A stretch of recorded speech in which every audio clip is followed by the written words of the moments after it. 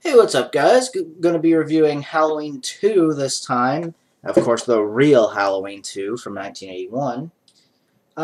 This one was directed by Rick Rosenthal, who also directed the Halloween Resurrection movie, which, granted, Resurrection's not as good as this movie, but I definitely say it's better than Rob Zombie's Halloween 2, which we'll get to. But this movie is pretty good. Basically, what you'd want to do if you're going to watch this movie, watch it right after the first movie. I don't really see the point of having this movie if you don't have the first movie as well. Because it's kind of like, it's like you're watching a missing piece if you're not watching the original with it. So I'd recommend watching them both together. And this movie, it upped the ante. It really did. Um, so at this time, like, Halloween, or Friday the 13th was coming out, and, that was sort of the big thing with Friday the 13th, that the kills were gruesome and gory. And, the first Halloween really didn't have much of anything. But it worked. It was a good film.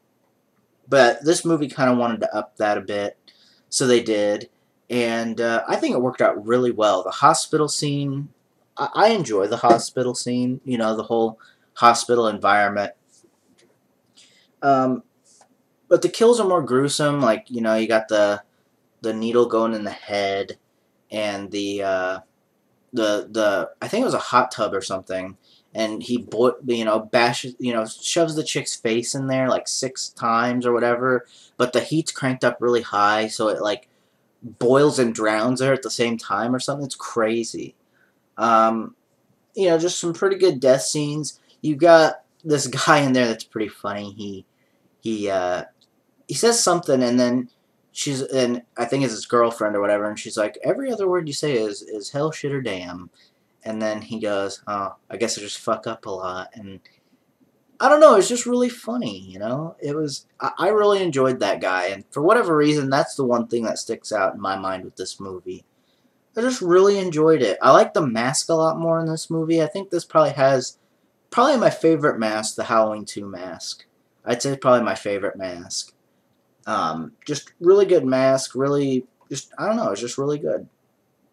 The intro, the with the the way the intro's done, instead of on the piano, it's got like this synth music, like synthesizer. I really like that. I think I like that a little bit more than the original intro. Even though I like the piano, I just like this one sounds more sinister. It sounds more Halloween versus the other one. It sounds more like a cover of what the Halloween theme would be. Versus like this sounds like what the original would be. But really enjoyed that. The ending, you have Jamie Lee Curtis shooting out Michael Myers' eyes and the blood goes down the mask. Looks really cool. You got Donald Pleasence. Of course, I think there's like a gas line or something that opens up and he lights it on fire and they, explode into flames. Michael Myers burning at the end. Crazy. And of course, Dr. Loomis is presumed to be dead for the most part, but you see him in the sequels, so you know he's not dead, which it's like how does he survive that? It's crazy. But overall, it's a really good movie. I'd recommend watching them both at the same time. I'd watch one after the other. I mean, if you really like this movie, there's also the Scream Factory version. The version I watched was from the Blu-ray box set, but they have a special edition that you can get, and it's got a whole bunch of features. I haven't seen them all. I just watched the movie. So yeah, I just wanted to go ahead and talk about Halloween 2 real quick. Sort of end it on a quick note, because there's really not much to say. I mean, it's a good movie. Highly recommend it, especially after watching the first movie. You may or may not like it better than the original. I like it a little bit better than the original, but, the original has, it's just a good movie as well, They're both good movies. It's not my favorite Halloween film, and I know some people, this is their favorite, and that's cool. My favorite one's coming up next, which is Halloween 4. And, yeah, so I guess I'll go ahead and end it there. Overall, a good movie, good death scenes, funny character, a funny character. You got Donald Pleasence as Dr. Loomis doing a great job as always. He's probably one of my favorite Halloween characters. Just really good character, really like him.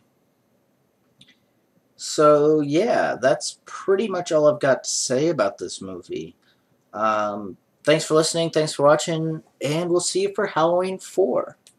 Thanks for watching, and peace.